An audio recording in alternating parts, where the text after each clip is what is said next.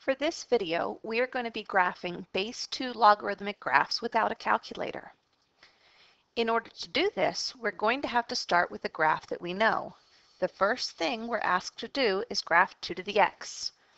2 to the 0 is 1, 2 to the first is 2, 2 to the second is 4, 2 to the third is 8. As I go to the left, 2 to the negative 1 is a half, and these little points down here get closer and closer to the x-axis.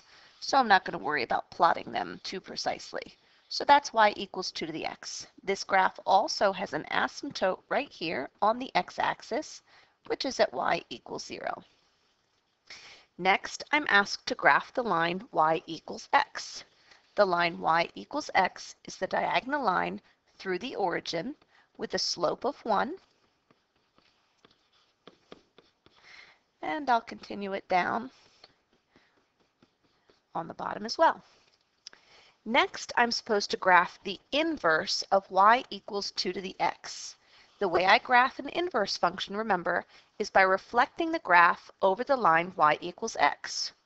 So each of my points, the x and y values, will switch coordinates, and my function will now have its asymptote going vertically at x equals 0 instead of y equals 0. It will now level out close to the y-axis, and it will go forever to the right over there. This is my inverse. So what I just graphed is y equals the log base 2 of x. That's how we say that. The little number that's down low is the base of the logarithm. So it's the inverse of 2 to the x, which is y equals the log base 2 of x. Next, we're asked to complete the table of values and the information. For y equals 2 to the x, the points, I'll start it the way I plug them in. 2 to the 0 is 1, 2 to the first is 2, 2 squared is 4, 2 to the third is 8. With the negatives, they were just the reciprocals of all of the positives. For my 2 to the x function, my x-intercept, there wasn't one because that was an asymptote. My y-intercept was the point 0, 1, and my asymptote was y equals 0, the horizontal line of the x-axis. The domain of my original function, my 2 to the x, was x could be anything because it went forever to the left and right, and I can take 2 to any power. The range for my original function was y such that y is greater than 0, because I was always above the x-axis and I didn't actually land on it and equal it. To figure the table for y equals log base 2 of x, remember what you're dealing with is an inverse. When we find an inverse, we switch x and y. If you notice, the x values from my table of my logarithm are the y values from the original table. So when I fill in my y values, they'll be the x values from the original table. My x and y just traded places. On this one, my x-intercept is where I touch the x-axis, which is now at 1, 0. My y-intercept, I don't have one because that's an asymptote, and my asymptote is x equals 0. That's now a vertical line. The domain of my logarithmic function. As I want to find a domain, I'm going to look from left to right. If I start out at my anchor point right through the origin and I look at my red inverse graph, my graph appears only on the right side. So I have a restriction. I write x such that x is greater than 0. You notice in my original function, the range was y is greater than 0 since x and y traded places. In my inverse, x is greater than 0. Likewise, in my original function, my domain was x is an element of the reals. It should make sense that in my inverse, y will be an element of all real numbers. And if I'm trying to see that graphically, I want to take and I want to look up and down. In my graph, if I look at my anchor point right here at the origin, my inverse appears both above and below, so I have no restriction for my range. We now have a new inverse function. It's y equals the log base 2 of x. What does this mean? This means 2 to what power gives me x. We'll work more with evaluating logarithms later. For right now, to get our parent function points for the logarithm, we're just going to think of the original table for 2 to the x, and we're going to switch our input and output, our x's and y's, and that's how we're going to get the points for our 2 to the x. Now we're going to move to number 2, and we're going to try to walk ourselves through this one using transformations. In number 2, we're going to graph y equals 2 to the x with a plus 1 on the outside, and we're going to graph the log base 2 of x minus 1 with the minus 1 on the inside. Let's start with the 2 to the x plus 1. This is going to be our exponential function that's been moved up 1 unit because the plus 1 is on the outside. So we move our asymptote up 1. Our points were 0, 1, 1, 2, 2, 4, and 3, 8, which just doesn't quite fit on there. And that's how we make our exponential function. To graph our logarithmic function, we're going to, in this function, move our log 1 unit to the right. So in our original logarithm, our anchor point was at the origin. Now our anchor point is being moved over 1 unit to the right. The asymptote vertical goes through that anchor point. So x equals positive 1 is our asymptote. From here, we think of the points backwards that we did for our 2 to the x function.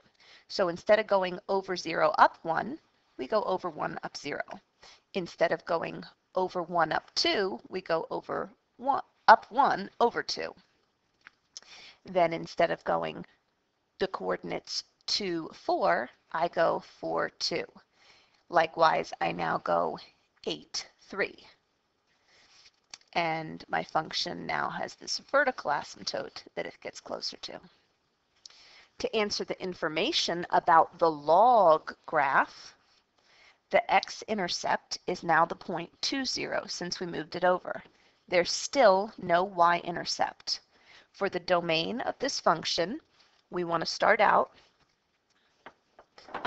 and we're going to look at our anchor point. Our anchor point right here, the domain, I only go to the right of this. So my domain for this function is going to be x such that x is greater than 1. The range is going to be y is all real numbers because I go up and down forever. The asymptote was x equals positive 1. The entire time when I look at my function from left to right, I'm increasing. So since my graph started at 1 and went up to infinity, I'm increasing from 1 to infinity. I'm never decreasing. My end behavior, as x approaches infinity, that's the right side of my graph. On the right side of my graph, my function is going up, which is positive infinity. As x approaches negative infinity would be the left side of the graph. So I don't really have that. I'm going to put an NA in there. What I could have is as x approaches 1, y approaches negative infinity, because this arrow here that's going down, my x values are getting closer and closer to 1, and my y's are heading towards negative infinity. So you might be wondering why we had to graph both of these graphs at the same time. Well, the reason is, if you look at these two functions, they're a reflection in the line y equals x, and y equals 2 to the x plus 1 is the inverse of y equals log base 2 of x minus 1. Pause the video while you do number 3 by transformations. In this problem, the plus 1 is on the outside of our logarithm, so it's going to move our whole graph up 1, making our anchor point right here. So the asymptote for the logarithm graph moved up 1, and each of the points moved up 1, but they still follow the same pattern. Then I was to graph y equals 2 to the x with the minus 1 on the inside. That takes my whole graph and moves my anchor point 1 to the left. So my asymptote is still on the x-axis, and my graph goes up from there, following the same points as regular 2 to the x function would. So for my log base 2 of x with a plus 1 on the outside, my x-intercept was right here. The coordinates of that point were 1/2, 0. The y-intercept is none. The domain is all reals, but x has to be greater than 0. The range is y is an element of the reals. The asymptote was still x equals 0, because when we move that up, it doesn't change. It's still increasing from 0 to infinity. It's never decreasing. For the end behavior, as x approaches infinity, the graph approaches infinity. As x approaches negative infinity, this graph does not exist, so we didn't have an NA down there. And then also with my arrow over here on the left side of the graph, that would be as x approaches 0, the graph or y approaches negative infinity, because that part is down. Pause the video while you do the back of this paper and then check it. For number 4, we had an x plus 4 on the inside, so that moved our graph 4 to the left, making this our anchor point. We counted our regular shape base 2 function from there. We now had an x-intercept at -3, 0. We also have a y-intercept because our function now crosses the y-axis. The y-intercept is the coordinate 0, 2. For the domain, we're starting from our anchor point and looking from left to right. Since my log graph only appears on the right side of this, I have a domain where x is greater than -4 because that was the x value of the asymptote.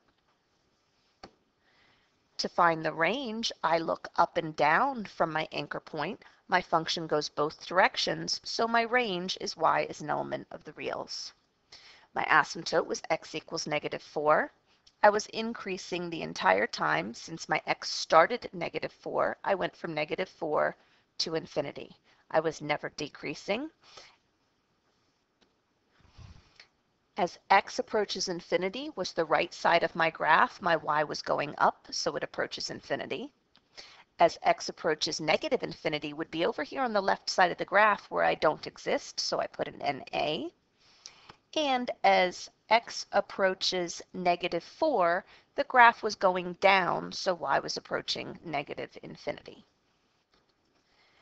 On number 6, we had the negative inside the parentheses, so that's going to flip us left and right. Our anchor point is still going to be the origin, but instead of our log going to the right like it normally does, it went to the left. Because of this, our x-intercept was now at -1, 0. We still have no y-intercept. For the domain, now from our anchor point, we only go left, so I am less than 0. For the range, I still went up and down, so I'm all reals. My asymptote didn't change when I flipped it left and right. What did change is that now when I go from left to right, my function is decreasing. Again, if I look at the coordinates of the arrows on this function like I used to, I'm at negative infinity for x because I'm on the left, positive infinity for y because I'm up. For this arrow, my x value is getting closer to 0, and my y value is down, so it's going to negative infinity. So when I'm going to write when this function is decreasing, I want to say I'm decreasing from negative infinity, which was the x value on the left side, until 0, which was the x value on the right side. Also, when I go to do my end behavior for this one, I have as x approaches infinity, that'd be over here on the right where my graph doesn't exist, so I'm an A. As x approaches negative infinity, that's over here on the left. My y value right there was positive infinity. And as x approaches 0, that's this arrow, my y was going to negative infinity. On number 5, the negative was on the outside, which flipped me up and down. So now my log graph comes down instead. My x-intercept is still 1, 0. I don't have a y-intercept. When I go to do my domain, I'm still to the right of 0, so I'm still greater than 0. When I go to do my range, I'm looking up and down, and my graph appears up and down, so I'm still all reals. My asymptote was still at x equals 0. And in this function, I'm decreasing as I go from left to right. So I'm never increasing. I'm only decreasing. If I wanted to write the coordinates of where these arrows are, this arrow would be when x is 0, and then it's going up, so y is infinity. This arrow is going to the right, so x is positive infinity, and it's going down, so y is negative infinity. So when I write where I'm decreasing, I use the x values from 0 to infinity, and that's what I write in my decreasing. For the end behavior, as x approaches infinity, that would be the right side of the graph. As x approaches infinity, y approaches negative infinity. As x approaches negative infinity would be the left side of the graph, which I don't have a left side, so I have an NA over there. And as x approaches 0, that was my top up here arrow, and my y was approaching infinity there. On problem number 7, I had a +1 on the inside, which moves me 1 left, and I had a -2 on the outside, which moves me down 2. So my new anchor point is right here, 1 to the left and down 2. From there, I count my normal shape. So my graph now has both an x-intercept and a y-intercept. My domain is greater than -1 because I've moved 1 to the left. My range is still all reals. My asymptote is x equals -1. For my increasing and decreasing for this function, as I go from left to right, I'm increasing the entire time. So I was increasing there from -1 to infinity. My end behavior, as x approaches infinity, which was over here on the right, the graph was going up towards infinity. I didn't have a left. As x approaches -1 was the other end of my graph, my y was going down, so it was approaching negative infinity.